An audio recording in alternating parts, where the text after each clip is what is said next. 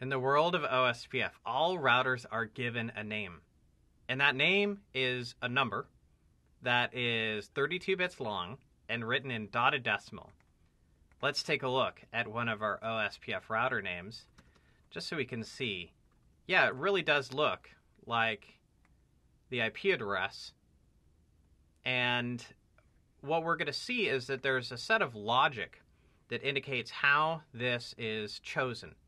And we need to understand this in order to work successfully with some advanced OSPF router features, such as OSPF virtual links and OSPF route filtering. So firstly, we can explicitly indicate the router ID. So we can choose the router ID. And if we type in the router ID command and give it a value that is taken by the router, it will prefer that command and the value provided by that command over all else. Now let's say we have just set up network commands and set OSPF on it, sent OSPF on its merry way. Then we don't have a router ID command yet. We need to configure this, and if we don't, then we're going to look for loopback interfaces. Now, loopback interfaces are a really powerful kind of interface. They are always on, assuming we want them to be on. So if we do a show IP interface brief, this is a virtual interface. It doesn't go anywhere. It is not present on the chassis. So it's not bound to the physical realm. And because it's not bound to the physical realm, then we are not worried about whether there's something plugged into it or if there's a hardware failure. And so this is a really stable kind of interface. And the OSPF designers decided, hey, if there's a loopback interface, we want to prefer whatever IP addresses are on that loopback interface for the purpose of router ID selection. And what we'll do is we'll look at the highest available IP address on a loopback interface. Now, I don't want you to think that the interface number plays a role here. The interface number does not play a role. What matters is the IP address on that interface.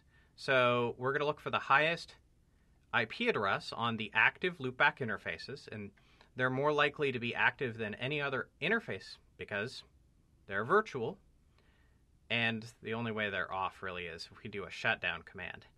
And so we're going to, in the absence of a router ID command, prefer loopback interfaces and the highest IP address on them. Now, if we don't have any loopback interfaces, then we'll go to any other interface that is present on the router that is active and that has an IP address. And we're going to look for the highest IP address on the chassis.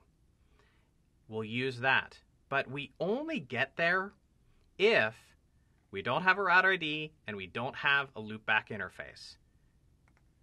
So if we were to come here and we were to look at this router, are we following the rules? So if we do a show run section OSPF, do we have a router ID? No, we do not. No, or do we have the router ID command? So what then happens is we look for the existence of a loopback interface, and if we have an IP address on a loopback interface, we'll choose that value, assuming it's the highest. And in fact, we can see that the OSPF operation is properly confirmed. I did a show IP protocols, and we saw that was the router ID. And it was the router ID because, hey, that is an IP address on a loopback interface, so that has preferential treatment.